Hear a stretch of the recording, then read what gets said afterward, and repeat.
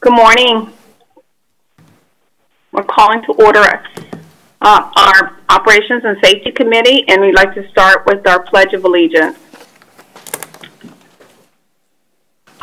Everyone, I believe you will have a flag in front of you to join together. Danielle, will that be present? Very good. Thank you very much. I pledge allegiance to the flag of the United States of America and to the republic for which it stands, one nation, under God, indivisible, and with liberty and justice for all. Thank you.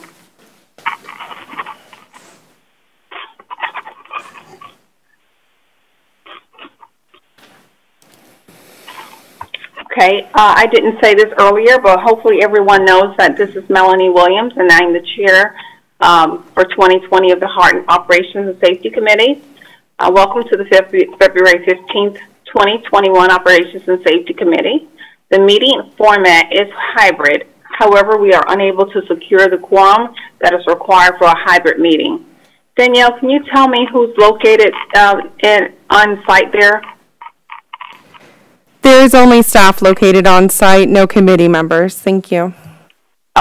Okay, thank you. I just wanted to clarify. I think we were made aware over the weekend, and we do appreciate you sharing with us that we were not going to have a quorum, and as a result, we are all holding the call over the phone. So please look at your devices and screens and image of the flag, which is created already, and we've already done the Pledge of Allegiance. So at this point, we just ask that Ms. Arthur, if you would take roll at this time, please. Absolutely. Director Kemp? Here. Director Knight? Director McLean indicated he would be absent. Director Schisler?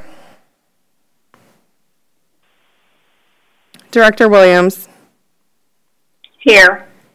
Director Schisler? Here. Thank you. Thank you.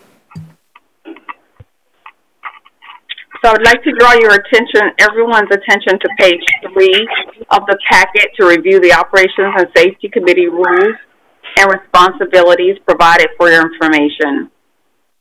The rules for the portion are included in your packets on page 4. Ms. Mendel, are you on the call? Are there any guidance you'd like to give us as we go forward and conduct our meeting via teleconference?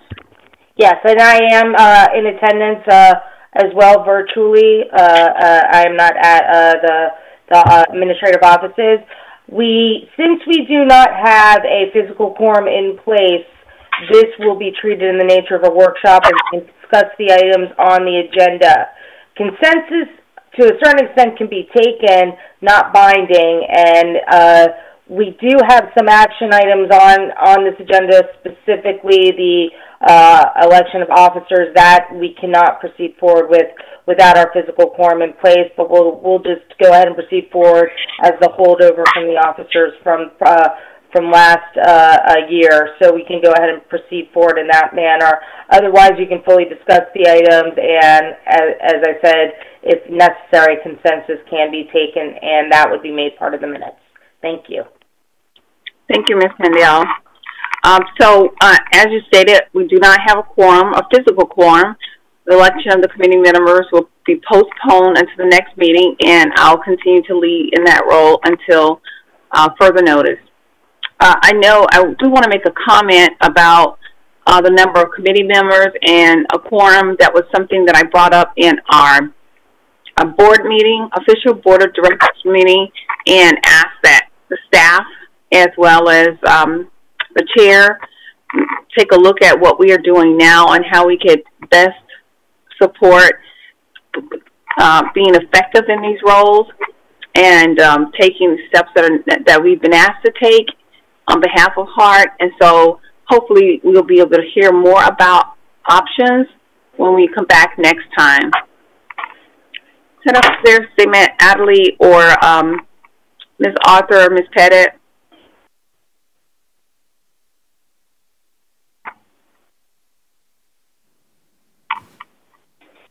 I apologize, Can you Committee guys Chair. hear me? What was that? Last time we were in our board meeting, I requested that we reevaluate how we are conducting our meetings and Yes, what ma'am. options we have. And as a result, we do not have a quorum again. And so it just puts things on hold. And in order for us to be effective in these positions and represent HART accordingly, I just would like to make sure we're on track to get some other options or considerations, or adding more people to the committee. Yes, I'm not ma'am. sure what the options are, but I'd like to, I know I asked that at the official board meeting, and I wanted to bring it up here just as a reminder that we, not having a quorum, not being able to conduct business is a hindrance at this point. Yes, ma'am. Staff is working on that request, absolutely. Okay, thank you. We will not be able to approve the minutes at this time because we do not have a quorum. And these will be the minutes for the December session as well as the December 21st session as well as the January 25th session. So with that, Director Williams? Yes? It's Commissioner Kemp. How are you? I'm doing well. I just wanted to, again, just in terms of quorum, I just wanted to restate that oftentimes actually they look to reduce the number of people on a committee rather than expand the number of people in a committee in order to attain quorum, just since you raised that. But again, too, I'm just of the mind that on these committees, our job is to kind of pre-vet and be there. And I don't feel like on the committees that having a final vote is the most significant thing that we do, since it moves to the board or, you know, gets vetted there, but having the discussion can be valuable. So I'll just add that in. Thanks. Thank you, Commissioner Kemp. I think that's a very good point, to do as much as we can until we get to the vote, so that at least when we do have that opportunity, we know our decision and what is likely to happen. So with that, let me just back up a moment in light of what you've just stated. In regards to the minutes, are there any questions about the minutes that we have in our packet for December 21st or January 21st? No, I had them. Okay, I have none. thank you. So it's a matter of the next time we have a quorum, we will be able to expedite this, the approval of the minutes quickly, and close that action out. The next section of our meeting is public comment. Ms. Arthur, are there anyone on the list for our public comment? No, Madam Chair, there was no one pre-registered for public comment. Thank you. Thank you. We will move to presentations, and there are going to be a presentation completed by our monthly safety and security update for January 2021. Mr. David Kelsey, our interim director of safety, you are recognized. Thank you, Madam Chair. Good morning, everybody. David Kelsey, interim director of safety and security. Today, if you could bring up the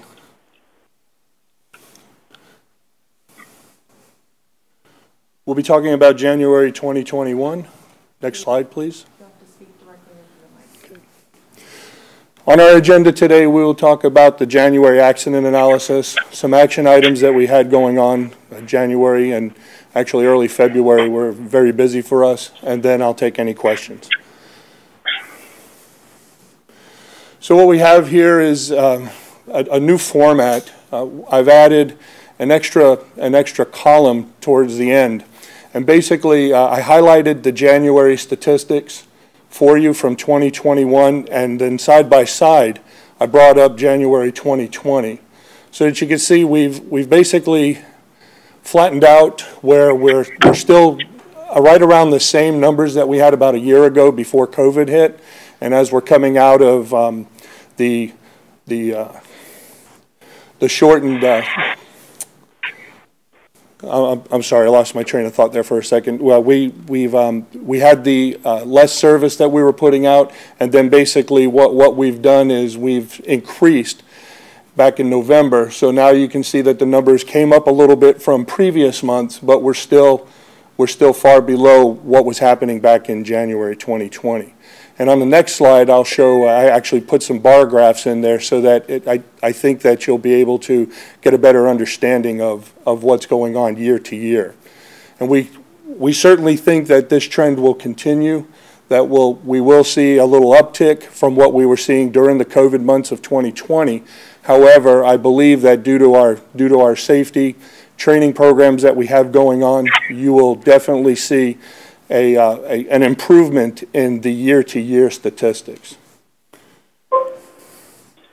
Next slide, please. And this is our paratransit statistics. And as you can see, paratransit typically they don't have that many reportable collisions during a month. I believe it's because that they can pick and choose the routes that they have, so that if they see traffic in one place, they can actually modify the route that they take. Plus, our professional operators are able to modify their routes to get from point to point if they know a quicker way or a safer way for them to do that. Next slide, please. So as I said, we had a busy month. On January 28th, 2021, the Transportation Security Administration came to our facility at 21st Avenue, and they performed a couple of exercises. The first one was they planted a suspicious item near one of our entry doors, and they monitored to see if anybody picked up on it and reported it. They basically, I haven't gotten the after action report from them yet with the total outcome of the exercise. However, it was communicated to me that our employees performed as was expected. About 50% of them actually went and identified the problem, but they didn't report it. Only about 20% actually reported it to a person in management/supervision. And so it was we had what was called a post-event training exactly right at the end of the exercise. When they walked into the building, there was an agent from the TSA that questioned them about what they saw out there. And so they were given the opportunity to come in the building, seek out a supervisor or a manager, and then report it. And then again, about 20% reported it, but the other 50% of the people that were there, they said they saw it, but they didn't think it was suspicious. And then 50% said, well, we didn't see anything, we don't know what you're talking about. So we have a little bit of work to do with our employees to make sure that they are looking for these suspicious activities that are happening around not only our properties, but our service area. The second part of the exercise was one of the agents dressed up in just regular street clothes. Actually, he was dressed up like a Buccaneers fan, and he wandered around the parking area, the bus parking area, and in and out of the maintenance shops. He was challenged by quite a few people as to why he was there and where was his identification. Again, about 20% of the people actually followed through and reported him to their management. The others accepted his story that he was there checking tires, and they allowed him to continue on without any further checks.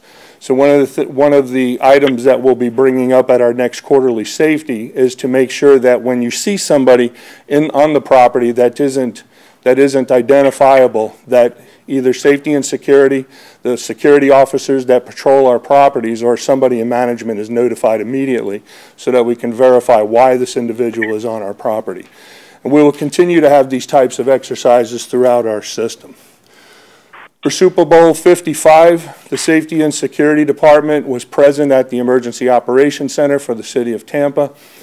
I can tell you that we were there for 12 hours a day from February 5th through the 7th. Basically, the time ran from noon to midnight each day. There were no activities to report on the 5th and 6th. And quite honestly, on February 7th, everything was quiet until the game actually ended and the Buccaneers won. As you've probably seen through social media and the news, we had 3 buses and 1 streetcar that people actually thought it would be a great idea to climb on. Fortunately, I was at the EOC that night on February 7th, and I was about 20 feet from the Tampa Police Department's dispatch center. And once we saw what was going on and we got the call from our operations center, I was able to get with the dispatchers. The police were extremely quick to get out to those areas, and they got the people off of the vehicles within 3 minutes. There were no damages to any of our buses. There was some damage to one of our streetcars. Fortunately, though, the people that were up on the streetcar did not get electrocuted because there is a lot of electrical equipment up there, and of course the streetcar is powered by 650 volts DC, and that the power lines on top of the streetcar are energized whenever the pole is on the trolley wire. Basically, the motorman, when he saw what was happening, he locked his streetcar down, went to the rear of the streetcar and pulled the wire down, de-energizing it, which probably saved some lives. So we're in the process of recognizing him for his actions in safeguarding the people out there. Overall, the response that we had to our operators, we debriefed each operator, and as a matter of fact, one of them said that she thought it was kind of hilarious that people were up there running around, but she did lock her bus down. She made sure that the bus wouldn't move so nobody would get hurt, and she kind of figured that the police would be there because they were all over the city, and they were able to get to her real quick, get the people down. So overall, it was a successful event for us. The Joint Health and Safety Committee meeting occurred last week, February the 9th. Basically, this meeting is a way for management and the bus operator and mechanic unions to get together and discuss safety issues that affect everybody. I have an agenda and some of the notes that were taken at that meeting, and I can certainly provide you with the meeting minutes once they're compiled, which should be today. Some of the highlights from that meeting, basically going over some issues that have been that affect our operators in the field, such as traffic signal problems, bus stop problems, and routes. You know, sometimes we have routes where turn-by-turn changes because of construction. We want to make sure that our operators are operating as efficiently and as safely as possible. So these are some of the items that were on the agenda for this week. COVID-19, unfortunately, COVID is still with us. It'll be with us for a while. There was a mandate that came down through a presidential directive and then filtered down through the Centers for Disease Control, which basically now says that masks are required on public transportation. So we're getting that message out. We're re-signing our buses, making sure that people understand that masks are required. I was following a bus over here this morning, and actually the marquee now says, instead of just masks required, it says masks required, it's the law. So our operators are reminding people out on that get on the buses that they must have a mask on to use public transportation. And we're working with our supervision, our security staff, and our law enforcement groups to ensure that we're enforcing this mandate, because it's not about, you know, taking away people's freedoms. It's about keeping people safe. I mean, this is the bottom line. It's basically just keeping people safe. So we're going to do our part to help our community and keep our operators, keep our patrons, keep our citizens safe. And then finally, post-event training. As you can see, through the Transportation Security Administration exercise and the Super Bowl activities that we have, we continue to meet with our employees after an event occurs. We come up with after-action reports. We look and see if there's anything that we missed. Can we do it? Is there anything that we could have done better? And we're going to keep doing that. We're going to keep pushing forward. We're going to make this transit agency a shining example for everybody else in the state of Florida to point towards and say they got it right. And we're going to keep doing that. And the end goal is to keep our people, our employees, our customers as safe as humanly possible. We might not be able to get to that 100% point where we don't have any accidents or we don't have any incidents, but we'll keep reaching for that, and we'll keep trying to push it forward as much as we can. Next slide, please. And with that, I'll take any questions or comments.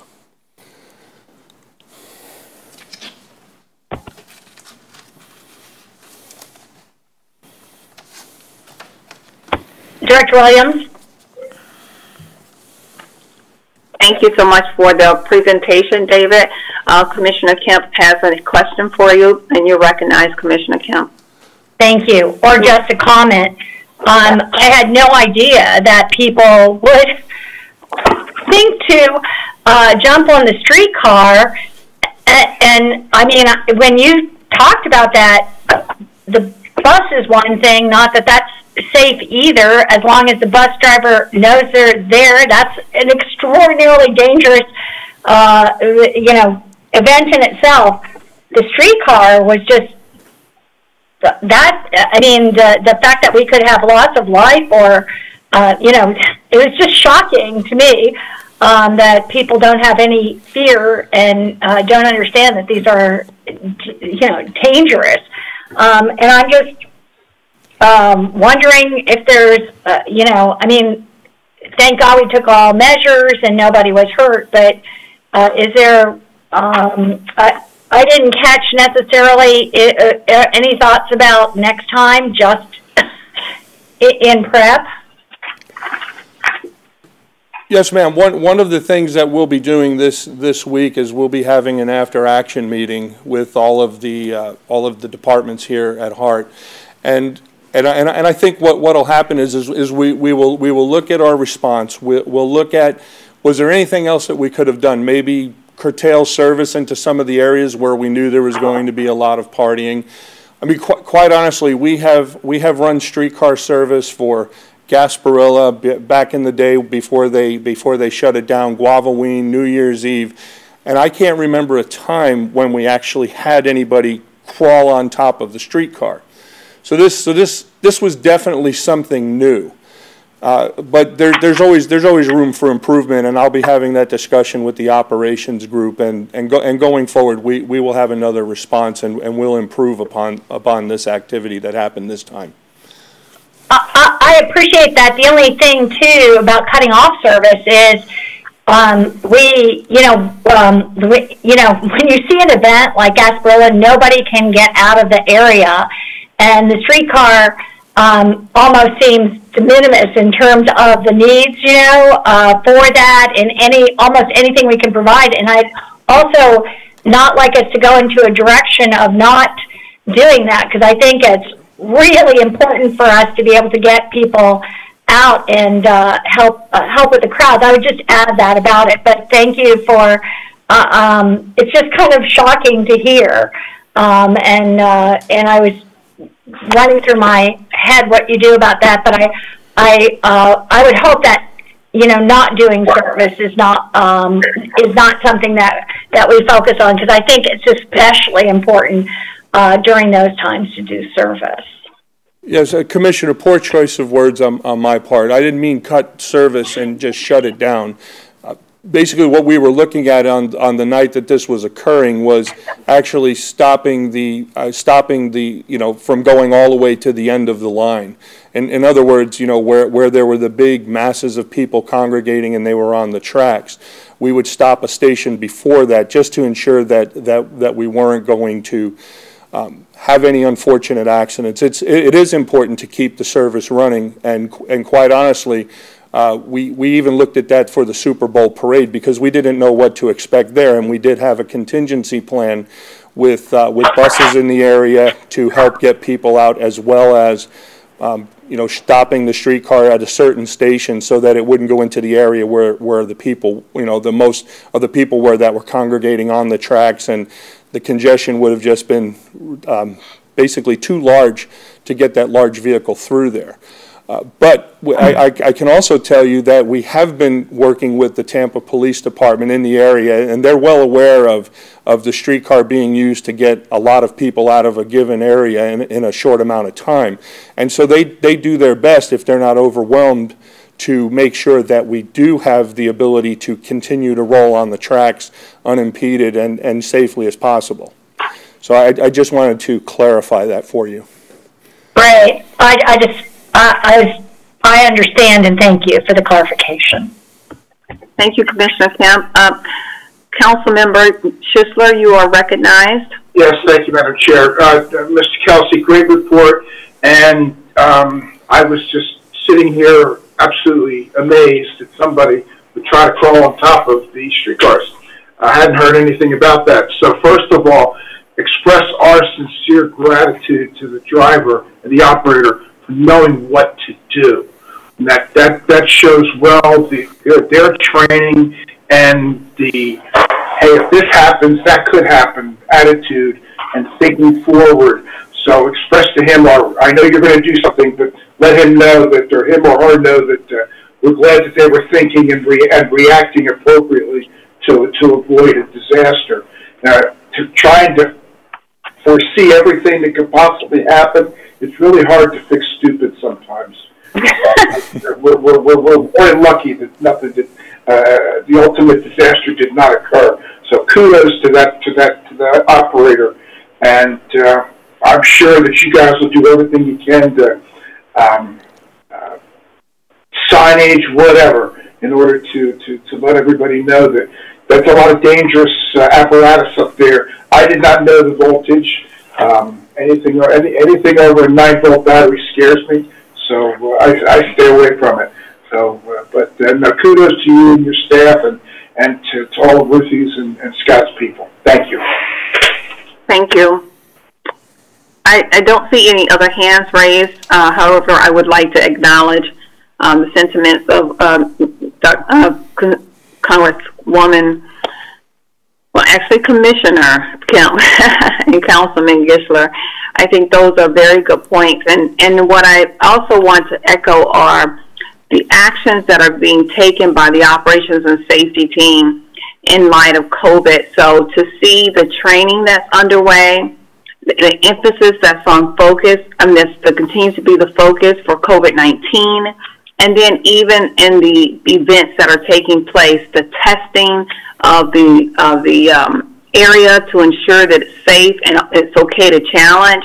And while I understand there are a couple of things you're going to work through there, it is showcasing that we're getting back to more like normal and doing the steps taking the steps necessary for us to keep operations and safety top of mind. So, David, thank you so much for the presentation and all of those who supported you in bringing this forth today. Thank you for the opportunity to speak to you today. Thank you. Are there any other questions at this time? Okay, if there are no other questions, we will move on to the presentation by Crystal Huntley, our Interim Chief People Officer. She will give us an overview of the HART virtual online training. Crystal, you are recognized. Thank you. Good morning, Madam Chair and committee members. This is Crystal Huntley, and I think that after David Kelsey's presentation, this is just a perfect segue into so many things, dealing with how we take today's current environment and we continue to train our people on anything from safety to actual skill enhancements for their positions. So on the first slide, we'll go through, this is what it was like back in what I like to call the olden days, right? That's anything last year that was pre-COVID. We had in-person training, instructor-led training, where it was that typical classroom setup. We had one person teaching a room full of people, hands-on, or as we call it, instructor-led training. The next slide, we'll talk about some of the resources that we've really had to tap into that are absolutely free to transit professionals.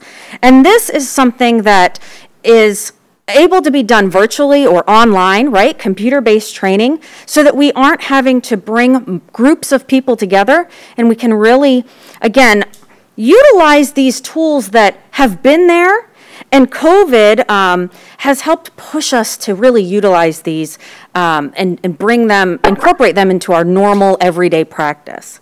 So the next slide talks about the maintenance training that's available. These are, some of them are free, some of them have a low cost, but essentially they offer anything from a presentation online to videos that you then take a knowledge test and you can gain certifications right from a computer-based program. So this is another thing that our maintenance staff are able to utilize.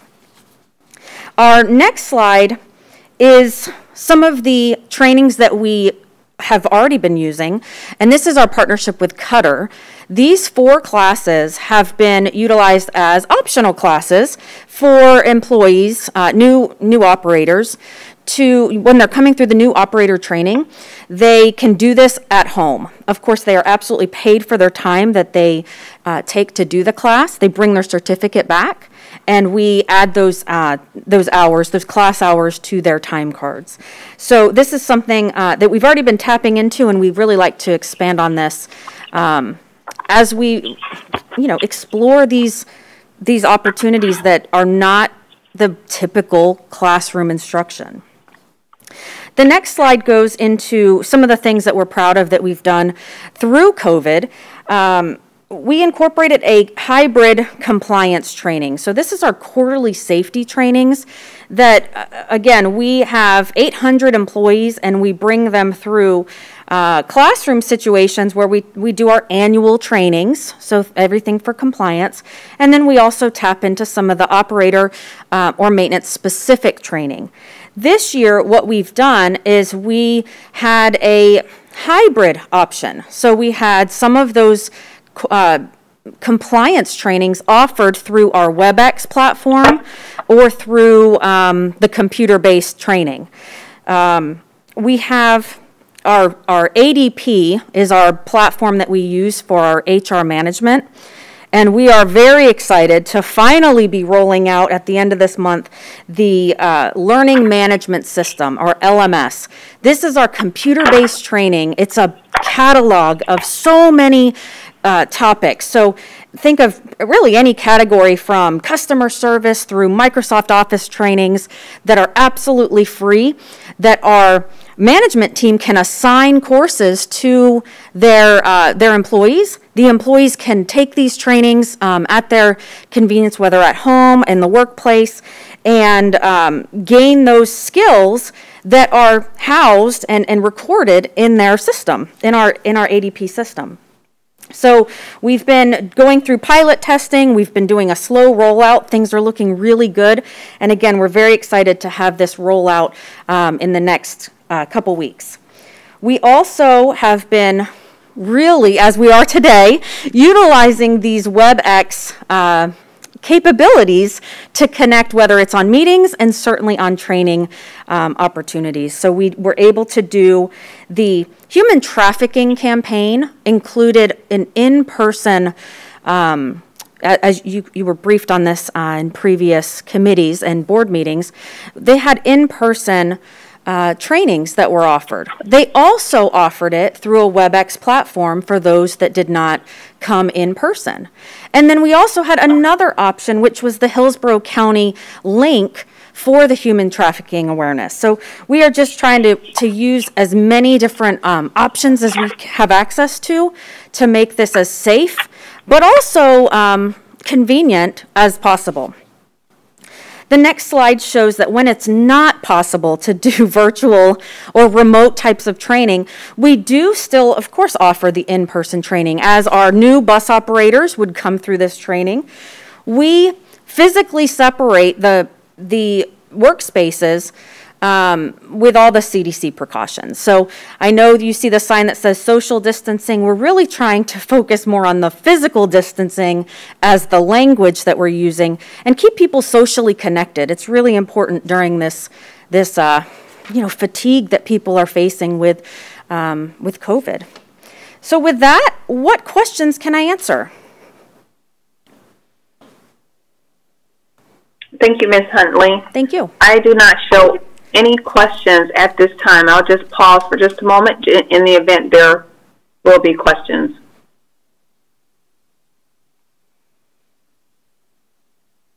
Okay, I don't show any questions. I just will make a comment, Ms. Huntley, that this type of training is necessary considering COVID, and to find a way that is hybrid as well as that can be done at the office as well as at home provides several different options.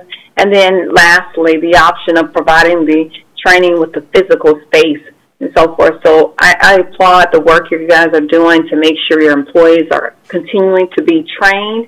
And quite frankly, as David mentioned earlier, there are things that potentially could happen that we have not faced in the past. And so the preparation about people wandering on site as well as on top of the cars, and then as far as following the processes and so forth, I just commend that you're moving forward and making those things happen. Now, will this website be available in the event any of the board members would like to look at the training? Would all the trainings be available, you're asking? Yes. So the trainings would be available for HART employees. I would be happy to show a catalog of the training options, things like that, if you'd like me to provide that, I certainly can. I think that would be an option, and if there's something that we see that's happening that's pertinent that we may need to be alerted of, maybe we could do a high-level overview of some of the training from time to time just to keep us abreast of what's happening going forward. But I commend what you've already put together and what you're doing on behalf of safety. Thank you very much. Thank you. Okay, there are no other questions. Let's see what else is on the agenda. Thank you, Crystal. I appreciate your overview, and it's very, very timely. Okay, and now we are on to our old business. Is there any old business at this time?